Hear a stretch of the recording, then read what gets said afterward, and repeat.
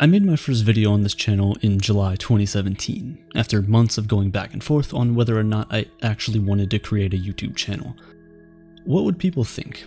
What if people hate the videos and tell me that I don't know what I'm talking about? Who am I to talk about these topics? These were the thoughts that flooded my head. If you've ever been in a situation where you have to start something or give a presentation in front of a group of people, then I'm sure you've had a similar emotion. It's the fear of being judged. The fear that keeps us in chains and holds us bound from achieving our true potential.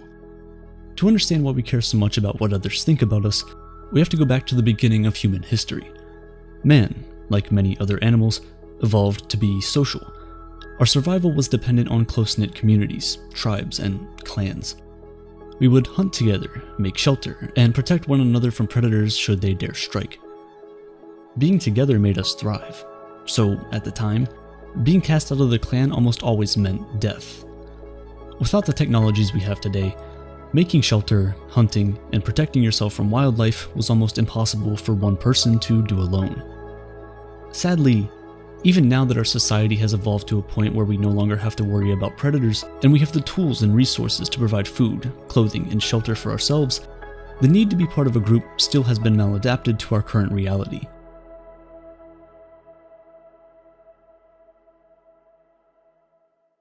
Then we were scared of being left out in the cold.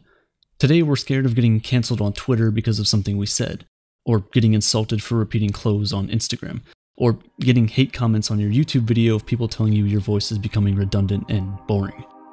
You see, this feeling of being ostracized has worsened woefully because of social media. By creating likes and dislikes, we brought to light this need to feel validated and seen. In an instant, you can see just how many people support you, and that number can be addicting. It gets to the point where we stop saying what we really want to say, and instead start saying the things we know will get us the most likes. Before you know it, you're posting certain thoughts, photos, and writing specific statements to get that attention and validation from others. How many times have you seen your favorite influencers and creators online suddenly sell out, where it feels like they're no longer authentic, only doing or saying the things they know will please the algorithm? I made a video about Unit 731 and the despicable things the Japanese government did in the Second World War. However, because it was not advertiser-friendly content, according to YouTube, the video didn't perform extremely well, and that's fine. This is the kind of ostracization and social conditioning that makes people fall in line and stop saying anything that might offend the people with money. It's like they tell you there's freedom of speech, but only when your microphone is turned off. Growing up, I always felt different. Of course, I had friends and wanted to be part of the social group, but I had questions about the universe that people just didn't like to discuss.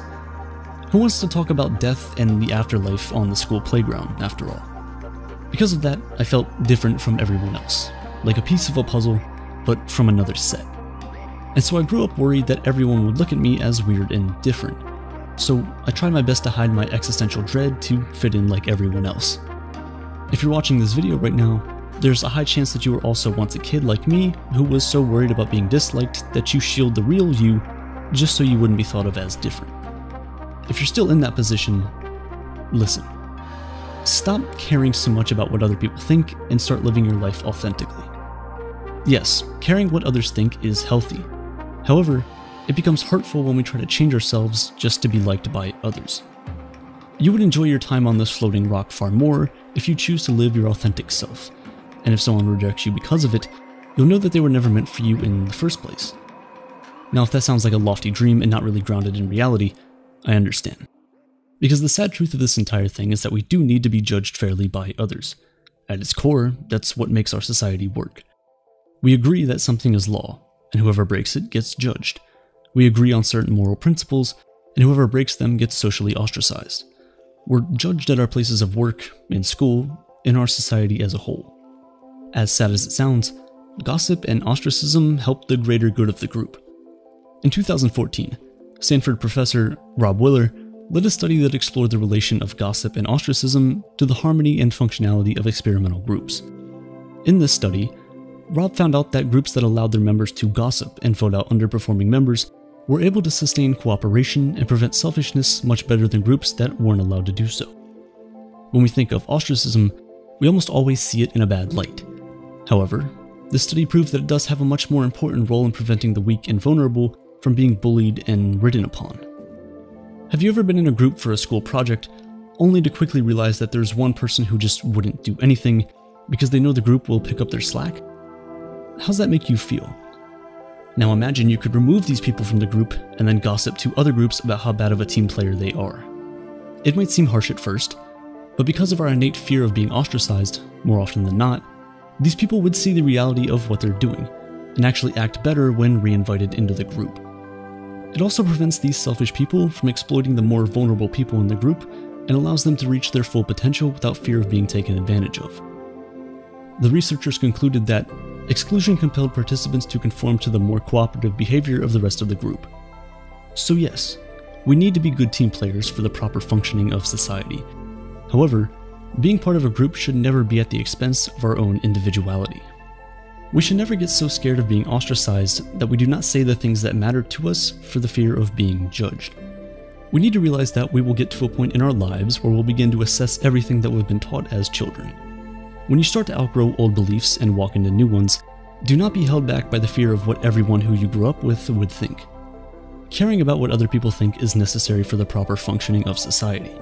But when caring what other people think affects our abilities to make decisions for ourselves, that's when you need to pause and reconsider. You're a person with their own thoughts, ideas, dreams, and goals. Don't let the fear of being disliked hold you back from expressing that. You want to drop out of school to become a comedian? What would people think? You want to start a YouTube channel? What would people think? You want to be with someone from a different culture or religion? What would people think? This one question holds so many people back from doing what they love. It's like a chain that binds our neck and leaves us no room to breathe. We're like circus elephants, held back by a rope that might only exist in our imagination. Ultimate freedom is having the courage to be disliked. The boldness to stand firm in what you believe in, even when the crowd is saying something else. The courage to stand when everyone else is sitting, and run when everyone else is standing. The courage to be your authentic self, regardless of what everyone around you tells you to be instead. Developing the courage to be disliked is not easy. Remember that it's in our nature to care what other people think, so to stray from that even minutely would mean going against our very own biology, and that's never very easy. But the good news is that we can actually do it. The first and most important thing to realize is that everyone, just like you, is worried about their own insecurities. When we go out into the world, we're often so consumed with our own insecurities that we feel like everyone else is thinking about us and condemning us. But the reality is, more often than not, just like you, people are so worried about themselves that they aren't really thinking about anyone else. And when they do speak out against us, they're often projecting their insecurities on us, trying to bring us down to feel better about themselves. Don't let them do that. The difference between ostracization in early humans and what we have today is that with the early humans, it was only your closest relatives and members of your clan that could cast you out. However, today, because of social media, anyone and everyone can have an opinion about us. Share that opinion, and we're forced to take notice of it. The problem with this is that we're taking criticism from people we wouldn't take advice from. Think about it. If you wouldn't let this stranger into your house for fear of invading your privacy, why would you let them into your head, the most private place of all? Sometimes the people judging you and not letting you live your true potential aren't strangers. They're childhood friends and relatives. When that's the case, we need to remind ourselves that the consequences of living outside the group is not as sinister as it used to be. You have the tools and resources to thrive away from your primary group. And in fact, you can find another group to join, one that would accept you for who you are, and not try to force you into being something you're not. I know I've said some negative things about social media in this video and many others, but there are some positives as well. In this scenario where you no longer feel part of the group you were born into or grew up in, the internet offers you a community of people who are willing to accept you from all over the world. You just have to take the time to find them. Lao Tzu wrote in Tao Te Ching, "Care about people's approval, and you will be their prisoner." The courage to be disliked is the key that opens the prison doors and sets you free to be the person you've always wanted to be. Has anyone ever accused you of acting like you're the center of the universe?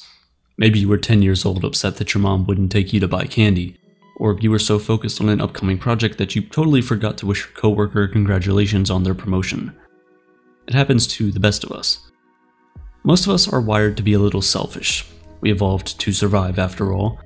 Airlines even tell us to secure our oxygen masks before our children's. But being reprimanded by our parents or a friend for being a little self-obsessed is different from feeling like we are truly the only person who exists. What would that be like? Everyone and everything else being a figment of our imagination. Actually being the center of the universe. It seems like a fun what-if game to play, but if you think about it long enough, could it make sense? Are you sure the phone you're holding in your hands is even real? Could you be certain that the woman you just bought a coffee from was indeed there? The only thing we can be certain of is our own mind. At least that's what the philosophy of solipsism tells us. Solipsism is an extreme type of skepticism that anything external from our minds does not exist. The outside world, other people, their thoughts and emotions simply don't exist outside of our perception of them. Solipsism is presented as an explanation for what the external world actually is. It basically says it isn't anything. It's make-believe, imaginary, literally in our heads. The house we live in, the people we love, the car we drive, and the food we eat, they are our perception. The sky, the moon, the whole solar system are merely figments of our own minds. Solipsism equates the existence of anything with one's personal experiences, thoughts, emotions, and behaviors. They are the only things we can be certain of as individuals. It tells us that we are, indeed, the center of the universe.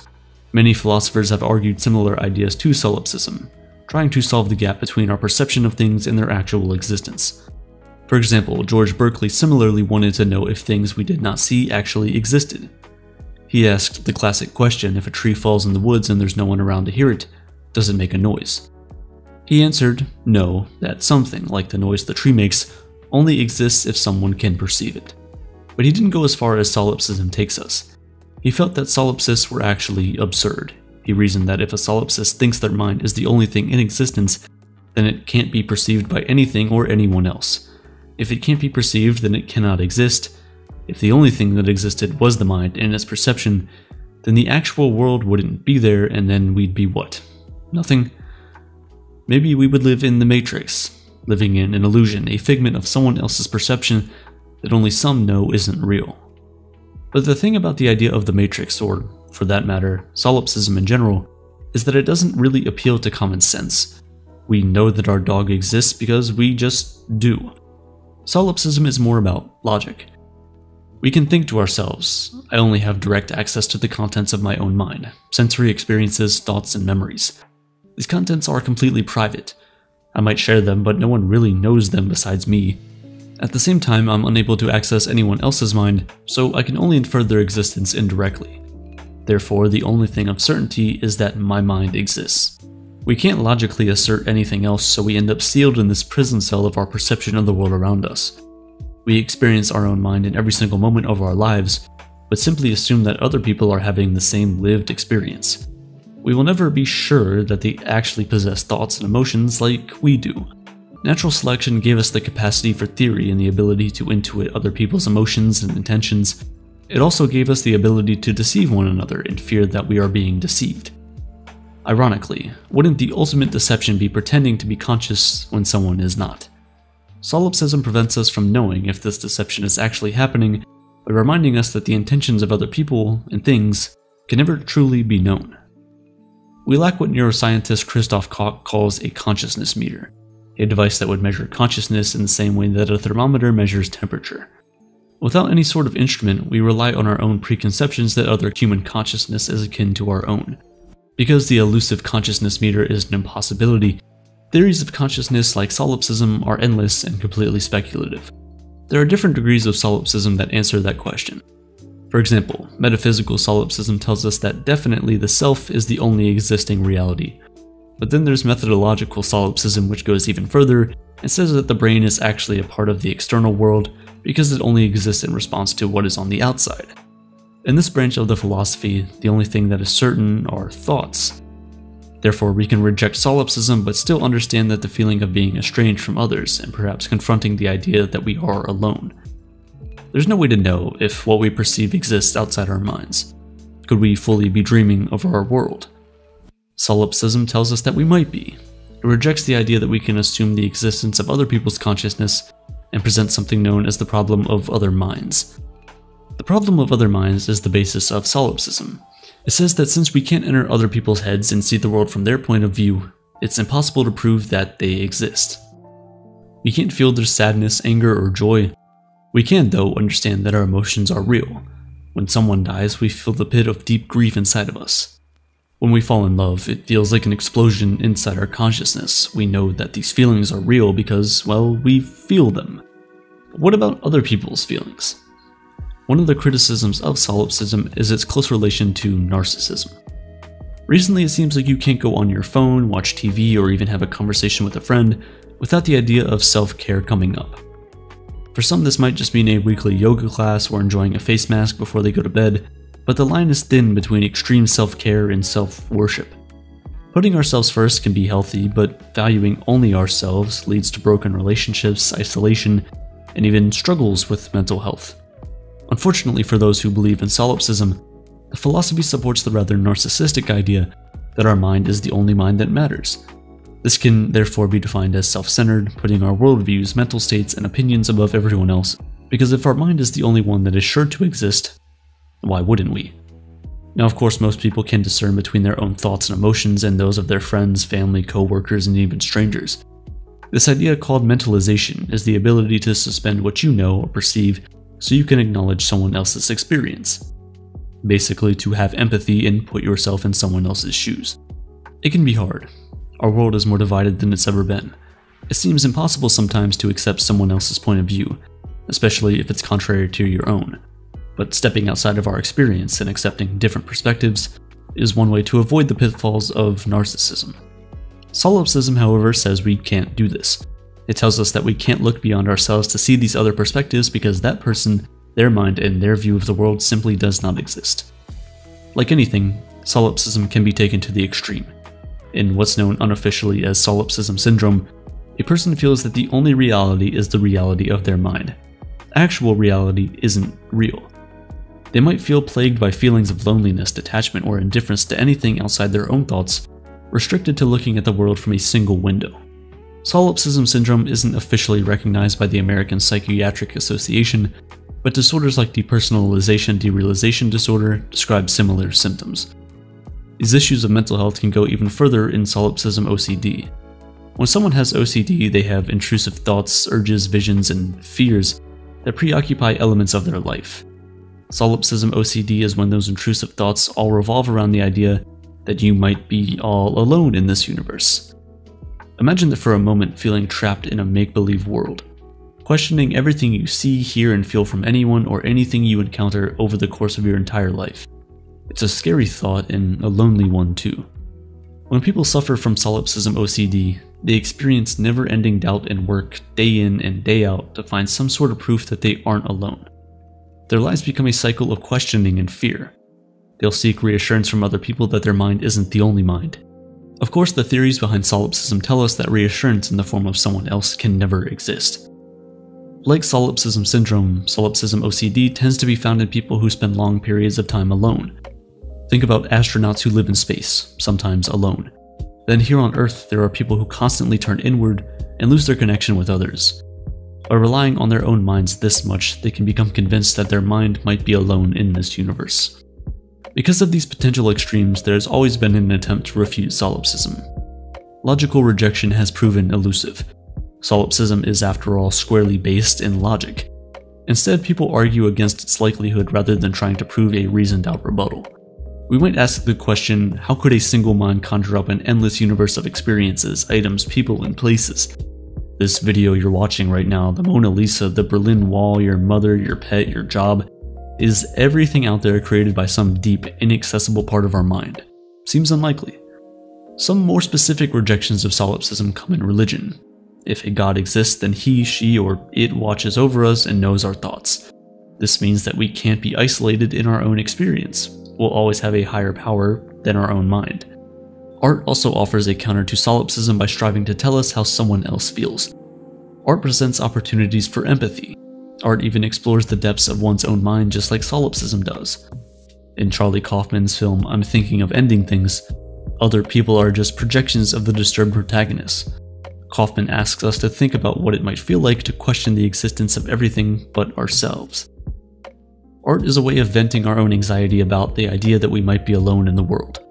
And perhaps that venting is our way of avoiding narcissism or something even worse. What might be the ultimate rebuttal to solipsism? Maybe love. Love is transcendent between two minds, and it's the feeling of knowing someone else from the inside and feeling like they know you in the same way. This extreme emotional connection breaks the barrier between two consciousnesses. However, even in love, that barrier can come back up just long enough to remind us that we are, indeed, separate from the other person. And in that moment of separation, do we come back to your existential question? Are they all in our head? But without descending into existential fear, what can we take away from the ideas behind solipsism? We can understand that we will always face the limitations of our own reasoning. We can't refute an idea like solipsism, so we just have to let it exist as a possibility. We can't escape our own minds, we can't step outside ourselves no matter how hard we try. And we'll only ever experience life with the minds that we have. But maybe that's reassuring and even motivating. That we only get one mind, so we might as well embrace it and use it to its full capacity. With that one mind, might we diffuse the power of a singular idea like solipsism? Because solipsism demands certainty, it sets unrealistic expectations for knowledge. Maybe we can't rule it out, but we can't rule out a lot of stuff, like Bigfoot or aliens. In fact, we aren't actually certain about most things, but that doesn't mean we don't accept them as true. We embrace our loved ones as full humans with emotions and consciousness that we try to be kind to.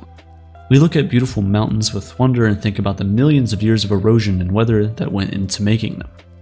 We are experts at living without certainty. It's what we do every day. So if the mind is the only thing that is certain, as solipsism tells us, maybe we can enjoy that one bit of fact. But beyond our mind, there's a lot of uncertainty that we can embrace rather than fear. On the 23rd of March, 2016, Microsoft released a new chatbot named Tay on Twitter. Described by Microsoft as an experiment in conversational understanding, Tay was built to have conversations with people through tweets and DMs with the slang of the internet. In the words of its creators, Tay was meant to be, and I quote, Microsoft's AI fam from the internet that's got zero chill. I don't know. Tay was designed to learn more about human language as she interacted with people through their tweets. She was to learn the patterns of our communication and then emulate it when trying to create her own speech. Tay's first few tweets were fun and harmless. However, in just a few hours, everyone was in horror as Tay started tweeting the most offensive things imaginable. Things along the lines of, and again, I quote, Bush did 9/11 and Hitler would have done a better job. In just 16 hours, Tay tweeted 95,000 times, with the majority of her tweets being extremely abusive and offensive. In less than a day, Microsoft had to suspend the account and the entire experiment. A complete social failure if you ask me, but it did do its job the way it was programmed to do. Tay was not designed to think for herself. She was built to learn from the language that was spoken to her, and so when people recognized that she was nothing more than a parrot bot, they intentionally started tweeting the most insensitive and offensive things at her, tweets she echoed right back into the world. Sadly, many people today are like Tay. We constantly feed ourselves with the same type of information, and without pausing for a minute to verify what is fact and form an unbiased opinion. Many of us simply echo everything we think right back into the world. Although we like to think that every opinion we have and every decision we make is down to our own best judgment and independent assessment, that's simply not true. More often than not, our opinions, beliefs, views, and thoughts about the world are influenced by a larger group of people. Research has shown that when presented with multiple options, we often mimic the choice of the people around us. Rather than spending time researching, asking questions, or learning about the different options to find out the best one for us, we often defer to the social norm. This is how humans have always been. We are social animals after all. However, now more than ever, it's becoming more and more important to think for yourself. A few decades ago, we only had a handful of different thoughts that we were exposed to, so it was easy to filter all of them and figure out what was right for us. But thanks to the internet and social media, there are billions of people with completely different worldviews, ideologies, and beliefs, and the societal norm is changing so rapidly that there's no time to pause and think, wait, is this really right for me? If you're not subscribed to my channel, there's a high chance that the YouTube algorithm brought you here. And if that's the case, hi. You see, algorithms are great. They bring everything we want right to our doorsteps. But there's one big problem. Slowly, they're beginning to dictate our lives. They're starting to think for us. First, it's content-based platforms like YouTube and Netflix suggesting things to you to watch. Soon, you're watching everything not because you searched for it, but because the algorithm suggested it. And to a large extent, this looks harmless. It exposes you to content you otherwise might not have seen, and gives smaller creators the chance to blow up without having an established pedigree. It's literally the reason Aperture has grown to the size it's at today. But then you have Amazon's algorithm that tells you all the products you should add to your cart alongside the one purchase you made. Then Gmail Smart Reply telling you how to reply to emails, and Tinder telling you who you're supposed to spend the rest of your life with. Before you know it, we give the algorithm the driver's seat, and we become passengers in our own lives, merely coasting through the roads we are suggested. This in and of itself is a problem, but the fact that the algorithm is not perfect makes it an even bigger one. For one, the algorithms that are now thinking for us don't actually think. They simply find patterns and parrot them. Once they realize we like or agree with a certain thing, we are constantly fed with that one thing. And in a short while, we find ourselves in an echo chamber, where everything we see and hear are only things we've agreed with in the past. It doesn't give much room for change, for growth, for the opportunity to listen to opposing arguments and learn. Think about it. How many times have you randomly found a video on YouTube that you completely disagreed with? Compare that to how many times you've found a video that you enjoyed and completely agreed with. The difference is probably incredible. And the better the algorithms become, the better they will be at serving you that information that you already agree with. This leads to confirmation bias, the tendency to search for, interpret, favor, and recall information in a way that confirms or supports your prior beliefs or values. Because these algorithms constantly surround us with ideas that we already agree with, we quickly block our minds to every shred of evidence that contradicts this bias. There's a subtle difference between the desire to have been right and the desire to be right. The desire to have been right prevents us from seeing the real truth, causing us to hold on to ideas that might be illogically and factually flawed. We fail to see how we're wrong, and so we fail to learn and grow. We hold on to beliefs that we have been surrounded by, so much so that we start to seek out evidence to back up our bias and not to find out the truth. The truth is that humans find it very difficult to process information in an unbiased and rational manner once they've developed strong feelings or sentiments about the issue. So people interpret everything they see in a way that already agrees with everything they know and believe about the world. Some people believe in something called extrasensory perception. So, for example, they remember all the times they were thinking about their mom and picked up their phone only to see that she was calling. It seems like fate in a way, but yet they forget all the times when mom called when they weren't thinking about her, and the other times when they were thinking about mom but she never called. Because they believe so strongly in extrasensory perception, they are far more likely to remember instances that back up their claims, even when the instances that don't agree with those claims occur far more frequently. To make our confirmation bias even worse, social media has created the influencer culture. People like me, apparently. Now, not only do we look to each other for guidance, we look to influencers, gurus, and thought leaders.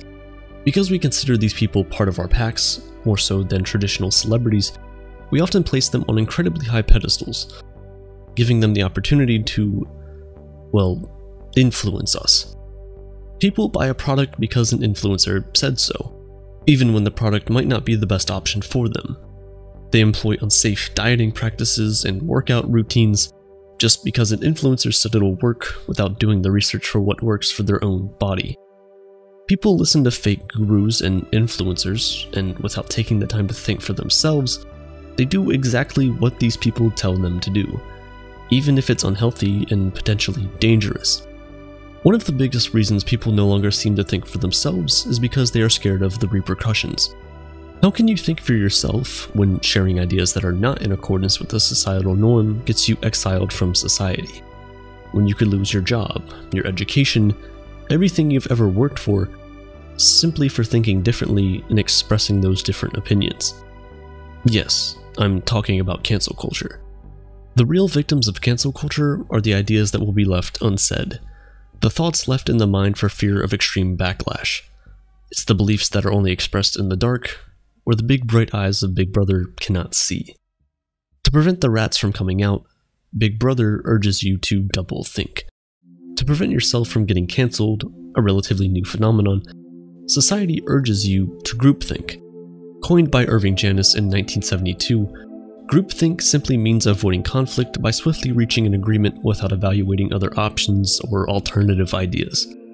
It means to bend your back to the societal norm without giving other ideas a second thought. The danger of this is that our individuality and uniqueness dies, and the world moves to a point where we all collectively agree on the same ideas. No difference in thought, no individual ideas, just groupthink. But it doesn't have to be this way. To think for yourself is a skill you must learn, else you become a puppet of someone else's programming. To think for yourself is to challenge your existing ideas, beliefs, and decisions. Ask yourself, are my thoughts mine, or are they simply influenced by everyone around me? My friends, my parents, society, influencers, and so on. To think for yourself is to look at the evidence, to investigate and to use thoughtful analysis. Understand that all of us battle with confirmation bias. We all want to seem to fit in, and so remember to not shy away from ideas that might negate your existing bias. To think for yourself is to battle with your mind. Go out there and find the roots of the ideas you support, and then find opposing arguments. Look at your newfound beliefs as diamonds encased in a rock. Before you get to the fine jewel in the middle, you must break through the rock with a lot of force, but carefully and diligently. Before you fully accept a new way of thinking, make sure that you've broken through the rock by wrestling with these new ideas in a way that might take you out of your comfort zone. To think for yourself is to go out there in search of information. Don't wait for an algorithm to keep echoing the things you already know. Acquire new knowledge. Feed your mind continuously by reading, listening, and discussing these big new ideas with a view from both sides. Break your pattern of thought and view everything the world has to say through your own lenses. To think for yourself is to be humble in your knowledge. One of the reasons people fall into the trap of confirmation bias is that they don't want to be wrong. We've built this idea for some reason that we have to protect ourselves from being wrong. People seem to pride themselves as intellectuals and knowledgeable, and disconfirming evidence goes against that notion. So they shy away from it, keeping themselves in the dark about the truth, simply because they want to keep up the facade of being right.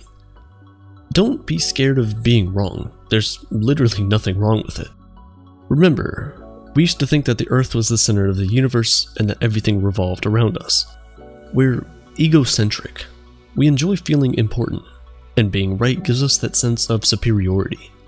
But, in my mind, I feel as if you should be more concerned about finding out what's right and not craving the state of being right. To think for yourself is to be courageous, to not buckle under fear, pressure, or guilt. To stand up for what you believe in, as long as you have come to see it as the truth for yourself. To think for yourself is standing out and not going along with the crowd simply for the sake of keeping the so-called peace and avoiding confrontation. Because the truth is, we would have no new scientific discovery if the old ideas were never challenged. Everything we believe about the world today is a product of someone thinking outside of the box, challenging the status quo. We must do the same. Being a free thinker opens the avenue to ideas that some of us may never truly experience. And new ideas are something we can all benefit from as individuals. There is no progress without change, and there is no change without admitting there's a problem in the first place. What if I told you that you're an addict and you don't even know it? Don't worry, you're not alone. We all are, or most of us at least. And here's a little experiment to prove it. Once this video ends, turn off your phone and leave it in a drawer for the next 24 hours. Do you think you can survive without it? If you're willing to give it a try, you're already among the few people courageous enough to do so, That, sadly, doesn't mean it'll be easy.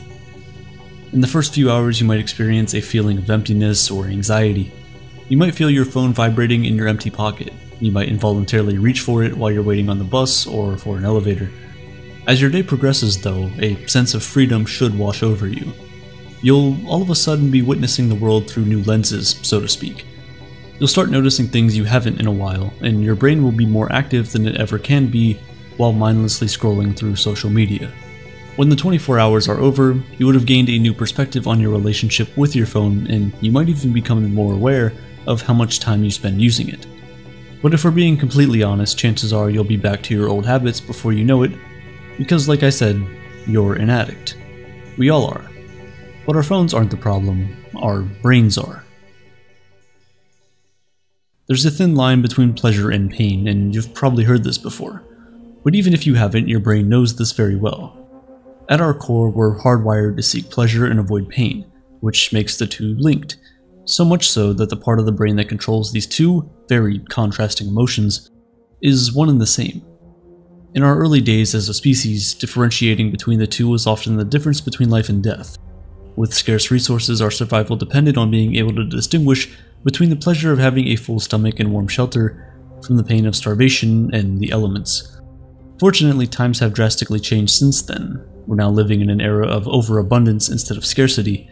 Ideally speaking, this should make us happier, right? Sadly, the data shows that we're actually less and less happy.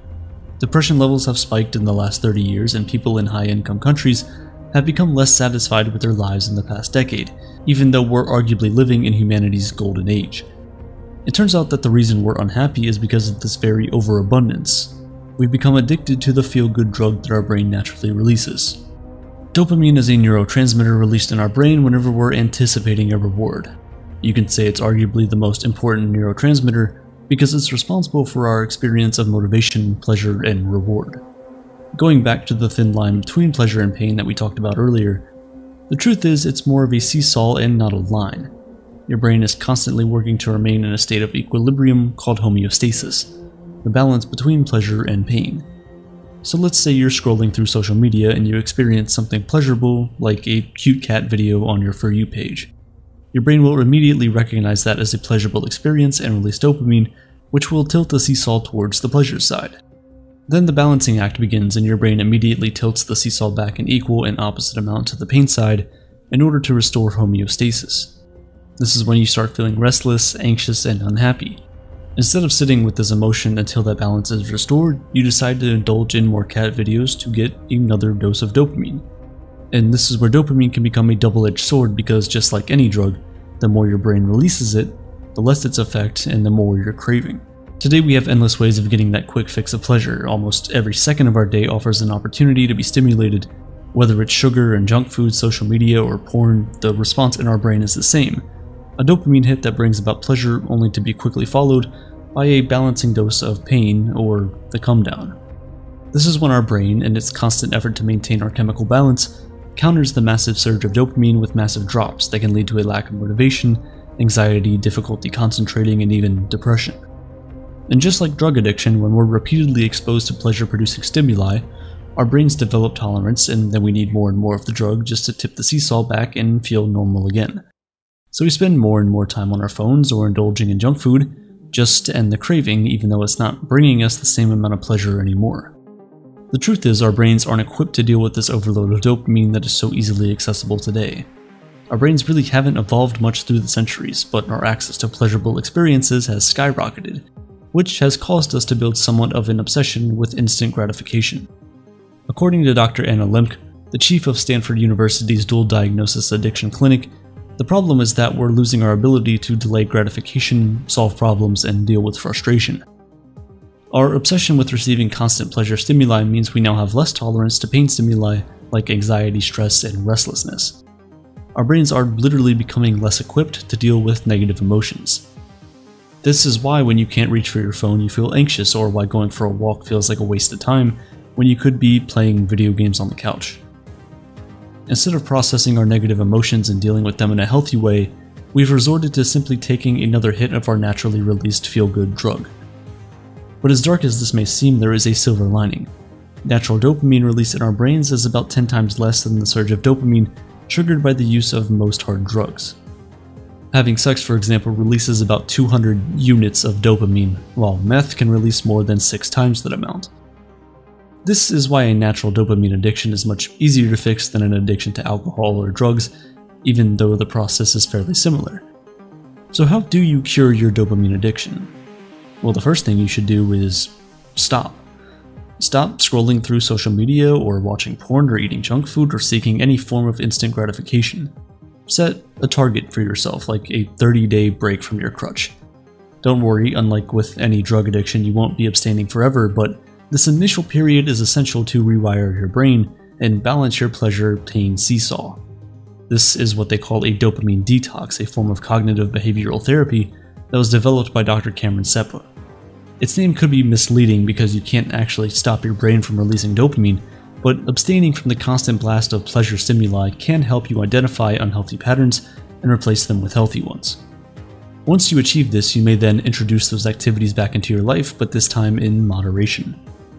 A warning though, during your time of abstinence, you might feel anxious, irritable, or even empty, but you should embrace it. The idea is to delay gratification for as long as possible, and get comfortable with being uncomfortable. As paradoxical as it may seem, you may actually seek out pain instead of pleasure. It's a stoic approach meant to make us appreciate all that we are blessed with in life. So go for a long run, a cold shower, or maybe even read about stoic philosophy and how challenging yourself can lead to a more disciplined and satisfied life. When we do challenging things, it has the opposite effect that instant gratification has on our brains. Instead of getting a dopamine boost beforehand, our brain releases it after we've successfully completed our challenge, and this earned high is sweeter, more satisfying, and more long-lasting than instant gratification. This may seem like a lot of hard work that requires a lot of conscious effort, but that's the whole point. Conscious effort. A big reason for our dopamine addiction is that we unconsciously seek out pleasure-seeking stimuli because they're so easily available. How many times have you grabbed your phone without even realizing it and found yourself scrolling through social media?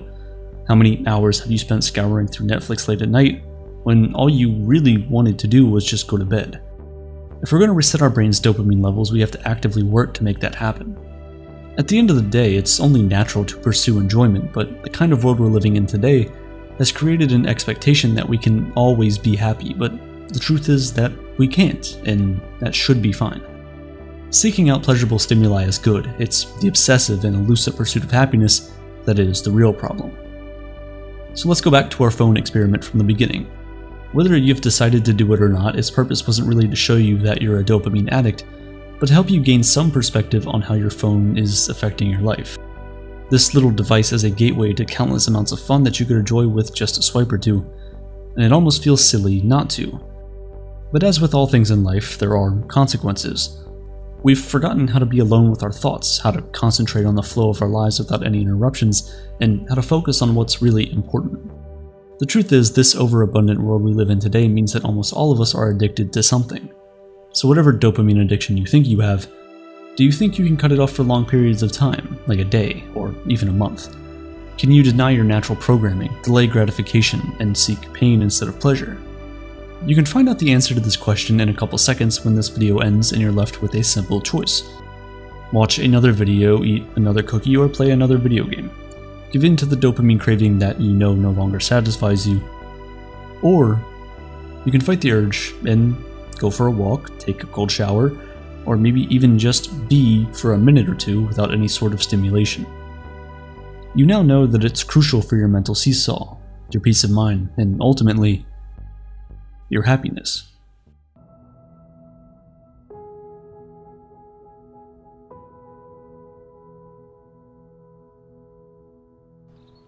Death can only be interpreted by people who are alive. Yet, since no one who is alive can simultaneously experience what it's like to be dead, who then does death actually concern? This logic is oddly reassuring. Even so, if my doctor were to call me up right now and tell me that I would die in 12 hours, I would still likely spend all that time in a state of debilitating fear and anxiety. Just thinking about this possibility makes me realize that whether I like it or not, death terrifies me right now, even as a person who is fortunate enough to be in good health. It seems irrational and perhaps illogical to fear something that I have so little knowledge about or control over. But no matter what I do, I just can't seem to shake this nagging fear of the unknown. And I'm not alone. According to the 2017 survey of American fears conducted by Chapman University, 20.3% of Americans are either afraid of or very afraid of dying. But why do we have such a strong fear of death? The fear of death largely comes from the uncertainty and lack of control of the situation. But perhaps there's a better way to think about our lives and our eventual passing that might end this fear, or at least chip away at its root cause. To start off, let's talk about the only other life event, aside from death, which has happened and will continue to happen to every single person who will ever exist on this planet. Birth. Try to imagine the moment you were born. Of course, you can't actually remember this, I know, but just try for a second to bring yourself back to that time. The moment when you were pulled out of the darkness by a mysterious set of hands, only to be flooded by fluorescent lights and the chaotic bustle of a delivery room. As your eyes adjusted to the light for the very first time, you also had to take in a room full of total strangers who were all likely staring at you. Some of whom you'd never see again, and others you could go on to spend the next 80 plus years with on this journey we call life. This journey that you, in that hospital room however many years ago, had absolutely no tangible knowledge about. We talk about how scary death is, but the truth is birth was probably equally as scary, if not more so. It's no wonder that we judge the health of the newborn by how hysterically they cry in the delivery room. My point in bringing all of this up is to say that death isn't the first life-changing existential experience you've gone through. Was birth scary? Most likely. But every single day since then you learned more and more about the experience that is being alive. To the point where you thought of going back to the state you were in before birth has now become the idea you fear. Mark Twain once wrote, "I do not fear death. I had been dead for billions and billions of years before I was born, and had not suffered the slightest inconvenience from it." This perfectly expresses another truth that most people fail to consider when it comes to death. We all know and seem to accept easily that there was an infinite amount of time before we were alive on Earth. So why is it so hard for some of us to grapple with the fact that there will also be an infinite amount of time that comes after our existence on Earth? When someone dies at an early age, we feel great sadness for all the earthly events they won't be able to be a part of. But when a baby is born, we don't mourn everything they missed out on before their delivery. We all seem to know how nonsensical it would be to feel sad about that. A baby's time of birth is what it is, a fixed situation which nobody has had really any control over. But when it comes to death, there seems to be so many what-ifs or if-onlys involved. Maybe it's because of the how and when of our passing seems to say something about the way that we live. Consider the death of Robert Atkins, the man who dedicated a large majority of his life to refining the Atkins diet and preaching it as the most health-conscious way to live, only to die by slipping on an icy sidewalk. People often reference this as a way to say that death is inevitable, no matter how healthily one chooses to live. A message which, ironically enough, is the exact opposite of the one Atkins spent his life trying to convey. Stories like Robert's are another major reason why some of us find death so frightening. The idea that the where, how, and when of our passing puts a climactic punctuation mark at the end of our existence and somehow adds to the definition of what our life meant. You either die a hero or live long enough to see yourself become the villain. We seem to accept and even participate in creating these punctuations or labels, even when it comes to external things and people that we have no interpersonal connections to. When a breaking news story emerges where an innocent person is murdered, the majority of us collectively label their life as beautiful and their death as tragic, and when that person's killer is found guilty and sentenced to death, we label their life as despicable and their death as deserved. Labeling others is a comforting habit that is strongly hardwired into our psychology. It's part of how we organize, simplify, and make sense of our world. Yet we all know that even the best one-word label couldn't possibly be used to sum up the entirety of who and what a person is, and what the life they lived was. So the idea that our death could assign us with one of these simplistic labels, which don't allow any room for the complexity of who we really were, is terrifying. If there's anything certain and non-debatable, it's that death is a termination of our physical bodies. Our hearts stop beating, our neurons cease firing, and we take one last breath. Our physical presence here on Earth is terminated at the time of our deaths. While this is undeniably true, it still leaves us with multiple unanswerable questions.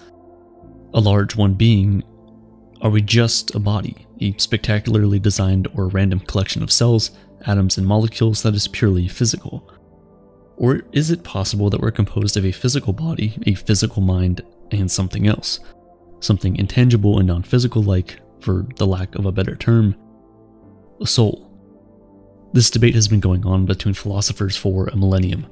Epicurus believed quite adamantly that we were merely physical beings whose deaths were a total annihilation of our existence, while some of Plato's most famous dialogues argue for the immortality of the soul.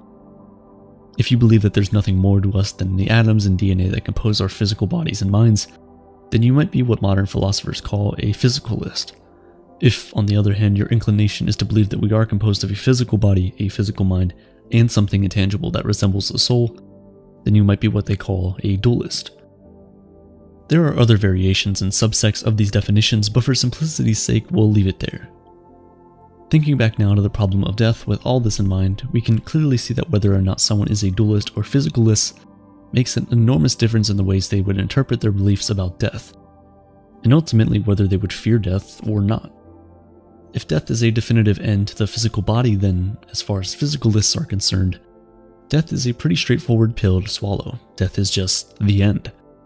But for dualists, the possibilities are quite endless. For if we possess something like a soul, then the range of options of what could happen to that soul after our physical bodies die is wide open. While some people cling to religious texts and beliefs for some answers and comfort, non-religious people are left with a huge uncertainty over what life after death holds. And as humans, we have evolved to be naturally scared of the unknown. Maybe the best place to turn to for further investigation of death is to consider the stories of people who have died. The Near-Death Experience Research Foundation presents what many would consider to be the most compelling scientific evidence for life after death. Jeffrey Long, the foundation's creator, has studied and examined the accounts of thousands of people who have reportedly had near-death experiences. While no two people's near-death experiences are exactly the same, there are some characteristic features that have been commonly observed. Long has conducted and posted 5,100 interviews to date with people who have claimed to have had an NDE, and compiled the data he's gotten from them over the years. In this, he identified 12 essential elements that are consistently present in his subjects, some of which are an out-of-body experience, encountering deceased relatives, friends or mystical beings, and experiencing a sense of alteration in time or space. Technically speaking, having any kind of lucid experience while one is clinically dead, without a heartbeat, should be impossible. Still, 74% of the people interviewed reportedly felt conscious and alert during their time spent dead than they did in their waking lives. The remaining 20.4% reportedly felt the same amount of consciousness awareness in death as they do alive, while only 5.2% said they experienced less. Even though the belief that death is the end of our consciousness is relatively common, out of the thousands of people who participated in this survey, only 5% reported that to be true for their near-death experience. These statistics are startling for sure, and there are plenty more like this that are equally compelling. But I think that sometimes it can be too easy to tune out the significance of figures like these because, well, you can find statistical data to support just about any claim you're trying to make these days. Perhaps a more powerful and effective way to discuss NDEs is to delve into specific stories. Take this one, for example, reported by a woman who died by accidental electrocution at the age of 7.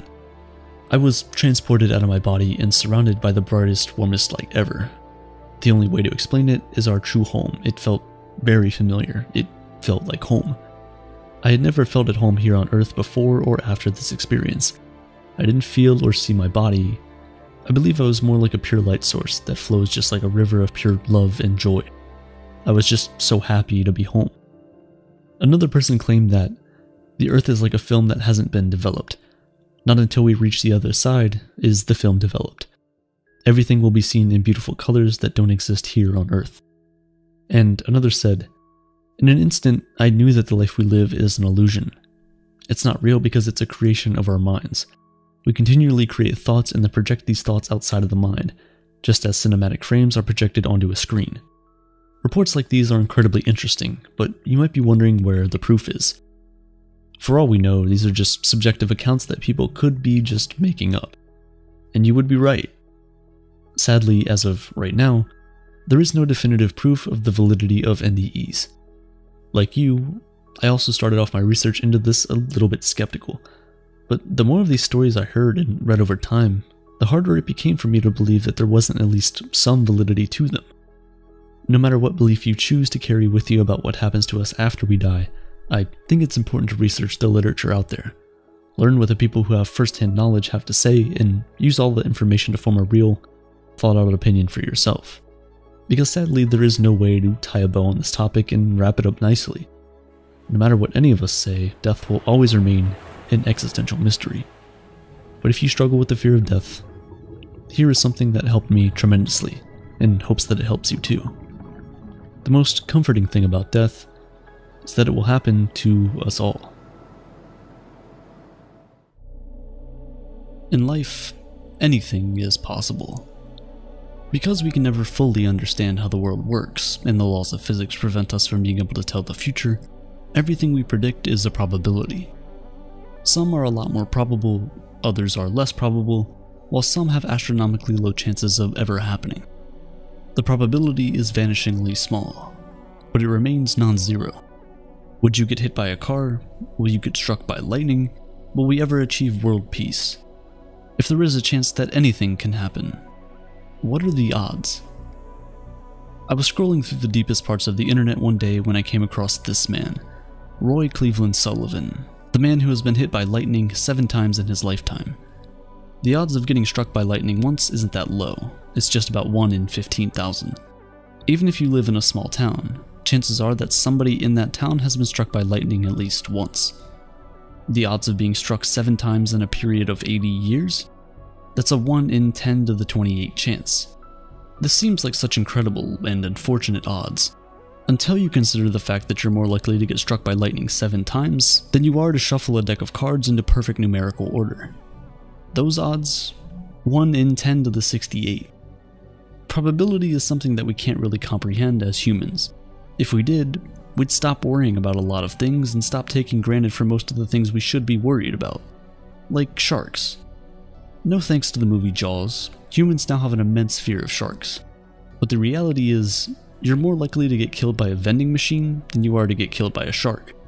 The odds of getting killed by a vending machine are 1 in 112 million, while the odds of getting killed by a shark are a staggering 1 in 250 million. Now, the odds that you'll be attacked by a shark are much lower at 1 in 3.7 million, but even that is still too high for the monsters we've branded sharks to be.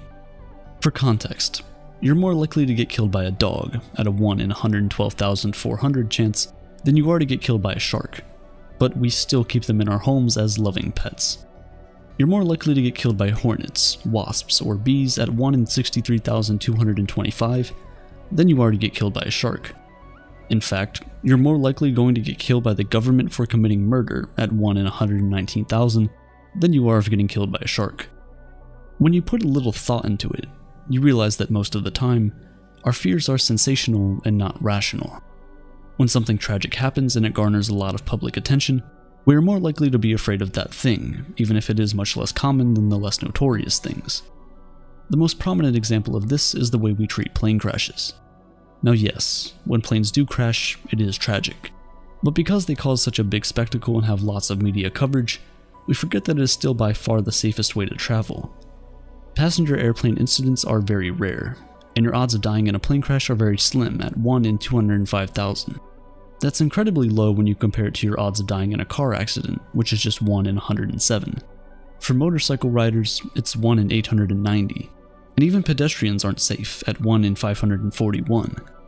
But wait, maybe the reason the airplane deaths are so low has to do something with our fear.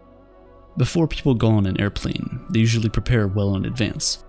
No harmful objects are allowed on board, and there's always usually more than one designated pilot who has trained for years on safety practices before they were ever allowed to fly a plane. Compare that to road travel, where we don't really think that much about it, and you can maybe see why things are the way they are. And with the odds that you'll be involved in a drunk driving accident in your lifetime being incredibly high at 2 in 3, you can see what I mean. We barely give it any thought. Hopefully, we can all do better. Try to reduce the risk by simply designating a driver beforehand or taking an Uber when you go out for fun. Another thing we should be worried about is right-handed appliances. Yes, it's true that most of the world is right-handed, for some reason. But if we're learning anything as a species, it's inclusiveness.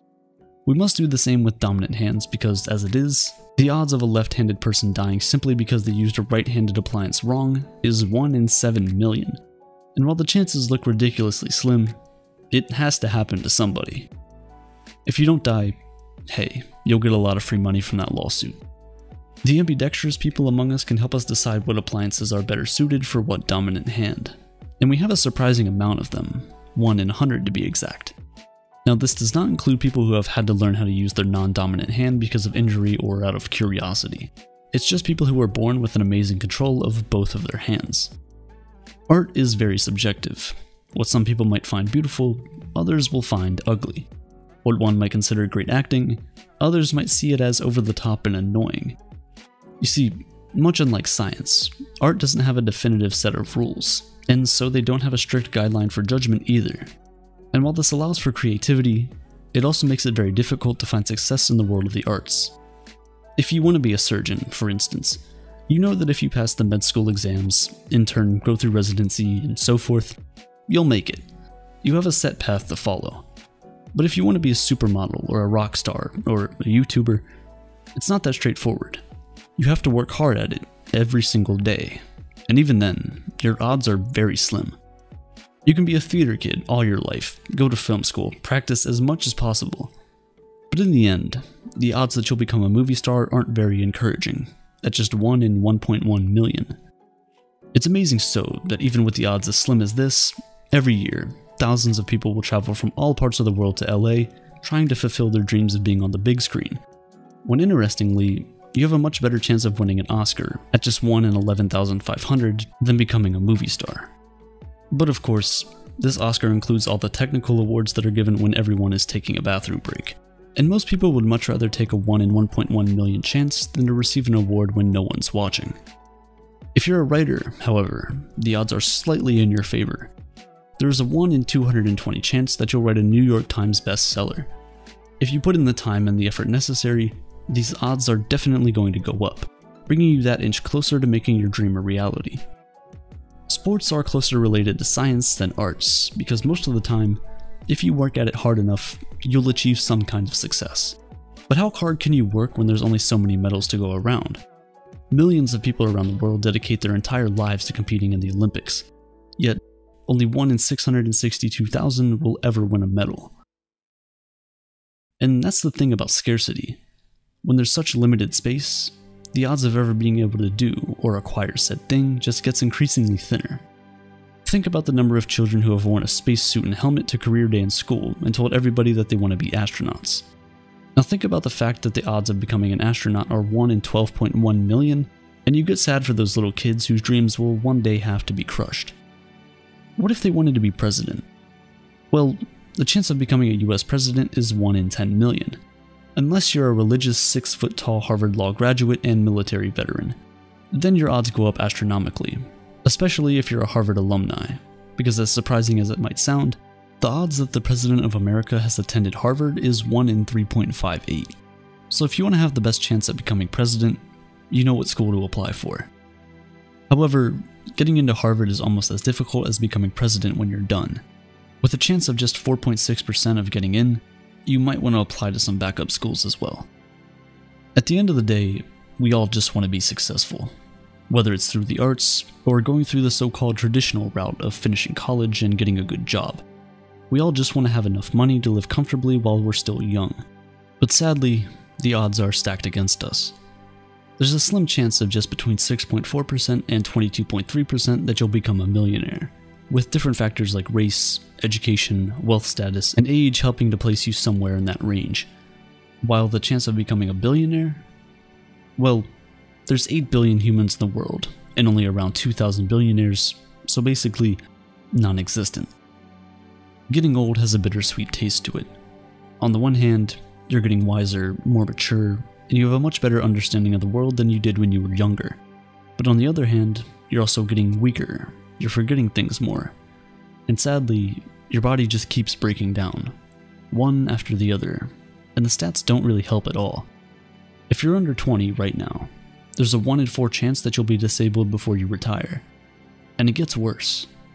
There's a 1 in 2 chance that at the age of 75, you'll have disabling hearing loss. This is why whenever people say they want to work hard now so they can enjoy their retirement, I kind of feel bad for them. Because most times, at that age, you don't really get to enjoy anything. All you can really do is sit around and reminisce on a life that once was, and when the Grim Reaper comes, you say goodbye to your loved ones and move on. And that's why you should do everything you want to do right now. For some reason, there's a 7% higher chance that you'll die on your birthday than on any other day, going out together with the candles. But for a few of us, living to 100 is possible, with the odds of that happening being approximately 1 in 5,780, with those odds increasing significantly if you're biologically a woman. On the other hand of the spectrum, one of the most incredible human achievements is being born. If you're here watching this video right now, you deserve a round of applause. You ran, you fought, you survived. And against all odds, you made it. The odds of you existing were 1 in 5.5 trillion. But here you are. You might have been the 1 in 20 chance of being born on your mom's exact due date, or you're like most of us who were born around 2 weeks before or after.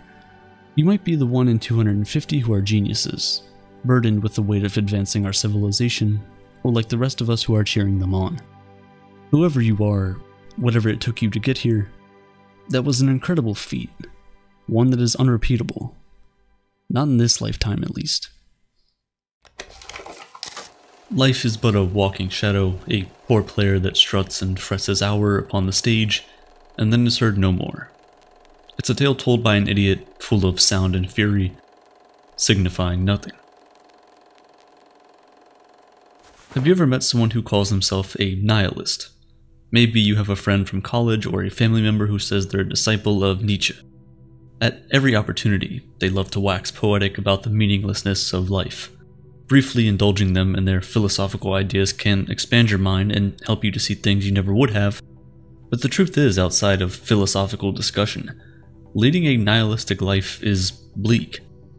Think about it, if nothing matters and we're all just specks of dust floating through space and time, what's the point in trying at all? Building healthy relationships with friends and family doesn't seem worth it because in the end, everyone you know will die anyway. All attempts at self-improvement are futile because in the universe's grand plan, none of it matters. Even if you're not all doom and gloom, there will be days when getting out of bed will seem pointless, where life itself will seem kinda pointless, and the current state of the world, with issues like the climate crisis, the rise in extreme politics, and economic instability, doesn't help with our psychological state. This glimpse into the void might dissuade you from wanting to do anything with your life. You're staring down nihilism, the belief in nothing. And framed like this, it makes life sound pretty awful. But there's another way to look at nihilism, one that teaches you not to see the glass as half full or half empty, but instead to throw the glass away and drink straight from the faucet until you're satisfied. This is optimistic nihilism, the realization that the universe's meaninglessness is the most liberating thing in the world. It's the type of nihilism you get when standing on the precipice of a huge mountain or watching a mother bird feed her young. It's the profound smack of insignificance you feel when faced with the miracle of your existence. The amount of luck and chance that it took for you to get here in the first place. Optimistic nihilism doesn't mean we're doomed to live in a meaningless universe. Instead, it allows us to experience the universe in our own unique ways. According to the nihilist, you and I don't matter. Nothing does. Religious morality or societal norms don't restrict your existence. You are entirely free and in control of making your life mean something.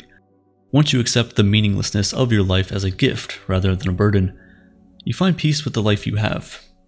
Because life is brief and fleeting, it's precious. Writing in the late 19th century, German philosopher Friedrich Nietzsche was worried about modernity. He was very critical of the traditional European morality and the religion of his time, which placed Christian beliefs at the center of social and political life. In his 1882 book, The Gay Science, he proclaimed the infamous line, "God is dead, God remains dead, and we have killed him." Here Nietzsche didn't make an argument for atheism. Instead, he observed that believing in one true Christian God was no longer central to European society. People's lives no longer revolved around the church's calendar or teachings. Industrial means production gripped Europe, flooding the pockets of factory owners and enforcing a standardized workday on everyone else. With that, personal freedom and agency became core values in society. People no longer yearned for a higher power to guide them through life, explain what comes after death, or show them right from wrong. Increasingly, people took these matters into their own hands. While Nietzsche was critical of religion, he was equally skeptical of what society could become without it. He understood that without Christianity as a guiding principle, people might move through life confused and disorientated. A world without God creates a void of understanding in our lives, and humans aren't psychologically capable of a pure belief in nothing. We're always searching for purpose in anything, even when we're not aware of it. Think about how you start your day. Imagine you wake up and look out your window to see a beautiful owl perched on your balcony railing. You might associate that with having a good or bad day depending on the culture you were raised in. We're constantly making connections and associations like this in our lives down to the most mundane things. People aren't built to remain in a constant nihilistic state. It's only a phase that allows us to gain perspective on the structures that govern our everyday life. According to Nietzsche, we fill the void where God once was with ourselves. We become our own tiny gods, so to speak. We give ourselves the authority to distinguish right from wrong and determine our individual meanings in life. If nihilism from a Nietzschean point of view interests you, we made an entire video on nihilism, so you can check that out by clicking on the link in the description. The existentialists who came after Nietzsche, like French philosopher Jean-Paul Sartre, expanded on this idea. To Sartre, we have complete freedom over our lives in a world without God or objective meaning, but with great power comes great responsibility. You have the power to shape the life you want to live. Let that sink in for a moment. Yes, you can make good choices for yourself, but how are you supposed to know which choices are good, and how often do you do things that are against your own self-interest? In good moments when things are going well for you, you might feel empowered and in control. You may get the promotion you deserve or marry the person you love. You might move to a new city and establish a community of friends that you couldn't imagine life without. You've invested time, energy, and love into making a meaningful life for yourself without following arbitrary rules or some intangible plan ordained from above. All the good things in your life have come from you. Yet, in the trenches of the everyday, life can seem overwhelming, especially when you're in charge of making sure you have a good one. To give our lives meaning, we create internal narratives about ourselves, and this is where we start to run into issues. We tell ourselves we're hard workers, and consequently the importance of our jobs and the identity they provide us with start to weigh us down. It's the same at school. Students get sick with anxiety about test scores and grades as if getting into the perfect college will finally confirm their life's worth. Similarly, you inject meaning into your love and family life. You strive to be the perfect parent, child, or partner because of your belief that these relationships will make your life meaningful. This is what keeps people in unhealthy or toxic relationships. They've attached this idea of meaning or worth to something that's ultimately meaningless. Having to constantly reaffirm who you are because there's no higher power to do that work for you can be exhausting. While we have the freedom of total control, it also bogs us down. What happens when you're busy shaping the life you think you want, yet you're still unhappy? All this meaning-making, trying to make sense of your life, contributes to a plague of depression and anxiety, especially among millennials and Gen Z. People are burned out, stressed out, and exhausted. So why do we chase meaning? Even with this feeling in the back of our minds that none of it matters, there's a contradiction between our pursuit of meaning and the reality of a meaningless universe. It's devastating to confront the idea that all the hard work we put into making our lives mean something is for nothing. Optimistic nihilism is the solution to this anxiety that we inherit when we're forced into the position of making meaning out of our lives. Yes, nothing matters, but isn't that a relief? You can find yourself responding to the seemingly urgent work emails at 3 a.m. or over-obsessing over your Instagram caption, but in the moment, it feels like the weight of the world rests on these things. You spend late nights tossing and turning, all of your mistakes and wrongdoing spinning, until you've convinced yourself that you're the worst person on the planet. But embracing that none of these things ultimately matter is freeing. Forgive yourself for your past mistakes and look forward, excited to experience the future. When we're the center of our own structures of meaning, every choice we make, good or bad, becomes weighted with significance. When you find yourself in one of these mindsets where your life feels too big to handle, remind yourself that you're small and insignificant. The universe is indifferent to your worries, struggles, and mistakes, and in the end, none of it matters. You'll die one day, and in the future, no one will remember your brief flight on this planet. There's no use fretting about trying to create the perfect life, because the energy spent making your life mean something is worthless. When it's all said and done, you're dust. It's completely normal to allow the squirming sensation of your insignificance to wash over you for a moment, but staring nihilism in the face is only uncomfortable if you let it be. If you call yourself an optimistic nihilist, it's probably good practice to confront all the different emotions your meaninglessness makes you feel. Otherwise, you won't reap the actual benefits of optimistic nihilism. Instead, it'll be a bandage to your problems, something you just tell yourself to believe in order to get through the day instead of a true guiding principle. You need to sit with your nothingness and accept it for what it is. Then use the objective meaninglessness of life to relieve yourself from the pressure that meaning-making entails. Take a look at your life and all it means to you, your relationships, the values you hold close, the things that get you out of bed in the morning. You have to be willing to part with all of them and embrace the void that they leave behind. Suddenly, the choices you make are the problems you face every day. Things that take up so much of your mental capacity don't seem so overbearing. Optimistic nihilism frees you from the crushing burden of meaning-making. Of course, it doesn't absolve you of wrongdoing. Your actions still have consequences, and you shouldn't give in to all your impulses for the sake of it. Continue creating a life that you love, one that you're excited to live, whatever that means. But just know that in the end, everything you've made will dissolve into the ether and you'll leave nothing behind. In the face of this reality, take advantage of all the sweetness life offers. The good things in your life are made all the more beautiful because of their fleeting insignificance. Sharing a meal with those you love, the smell of blooming lilacs in spring, and even petting your cat. It's such a miracle that you're here, able to experience anything. So shouldn't you spend your life enjoying yourself instead of worrying so much about making your life mean something? Life is precious, beautiful, and awe-inspiring, despite its chaos and disorder. It's a wonder that you can find goodness amid a void of meaning. You need to end the hopeless search of meaning-making and dive headfirst into the void. And when you emerge on the other side, you'll find nothing. But that nothing will be clear and bright, a guiding light into a better, yet fleeting life.